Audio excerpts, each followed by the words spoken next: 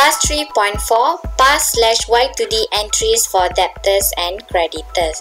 In this task, we need to record all the pass and Y to D invoices for AR invoice and also AP invoice.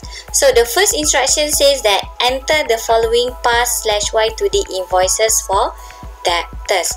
So to key in AR invoice, we go to the My Favorite to see whether we have shortcuts or not. So we can see that our My Favorite is empty because we create a new account book just now. So to add on the shortcuts, I right click at the empty space and click organize icon, and I choose AR invoice, and the next one is AP invoice. Then I just click on add button. Then I just click OK. So to key in the AR invoice, I click on the icon AR invoice and I start with the first invoice, which is debtor customer 1. And journal type sales, and after that we go to the invoice number. As I mentioned earlier, the invoice number we will follow the system numbering, but only for this task, which is task 3.4, this invoice number you need to delete and replace it with the number that have been given in the task 3.4. So the invoice number is 12345. Why you need to key in this invoice number? Because this is all the past invoice. So basically you already generated this invoice and sent to the customer. So when you want to record back your invoice into the AutoCount system, you must tally your invoice number with the one that you already sent to your customer. So that's why that's the purpose of keying the invoice number. So after that, you go to the date. Date is on 16th of December 2019. Y minus 1 means 2019. Current year minus 1. So after that, you key in the description. The description is balance brought forward. Okay, and the amount is 5,000. And the description, main description also balance brought forward. So what I can do, I can just copy the description here and I just paste it here. So we have the next invoice that we need to key in. So before that, I just tick after save and I click on save button. The second invoice is still customer 1. The invoice number 12359. The date is on 4th of January 2020. Description, we can just paste balance brought forward and the amount is 3,000 and save. The next one, the third one is customer 1 again. The invoice number is 12388 and the date is 9 February, and description here balance brought forward, amount is 7,000, and the fourth one is still customer 1.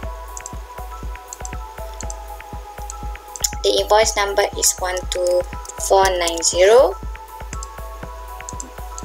Description balance brought forward, amount is 5,000. Save.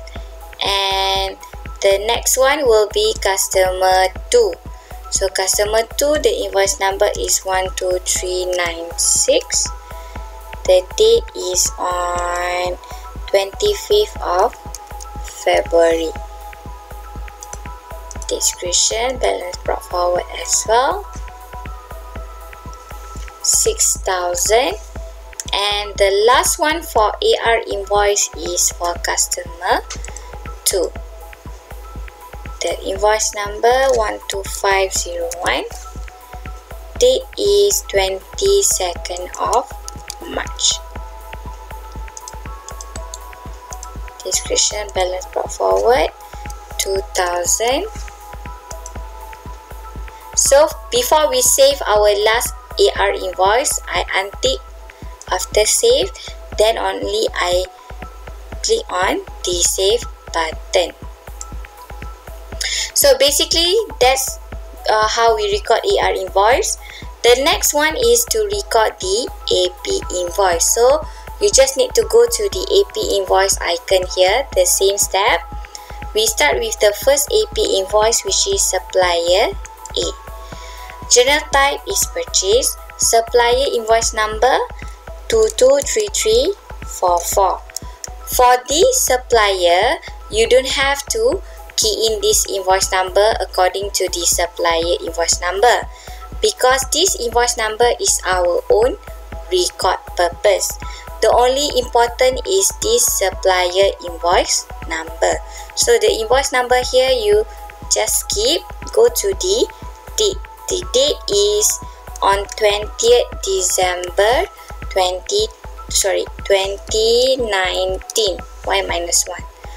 And the description is the same, balance brought forward. Amount is 4,000 and description here. And after that, we tick after save because we have another one to key in. So I click save and I proceed with the second one. Second one, still supplier A. The supplier invoice number is 223355.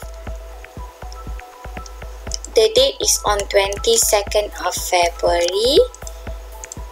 Description is balance brought forward. And the amount is 5,000. So before I save, I untick after save and then I save the AP invoice. That is for the second instruction, which is AP invoice. Now we proceed to the last instruction, which is update the debtors/creditor last month Y2D balance from AR and AP transaction. Then verify the Y2D balance. To do this, you have to go to the tools and then you have to go to the manage fiscal year. Then on your bottom here, there's three options here.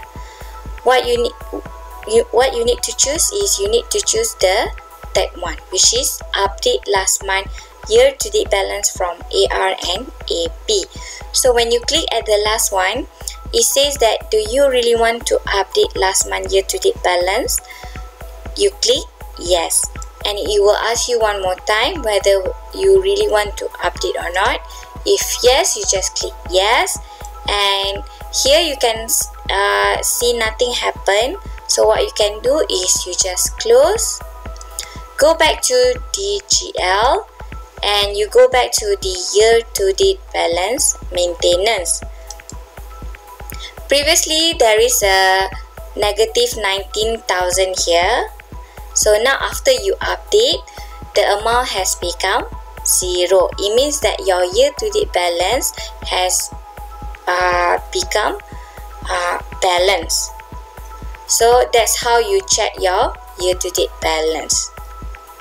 Then you can just close and go back to the home page.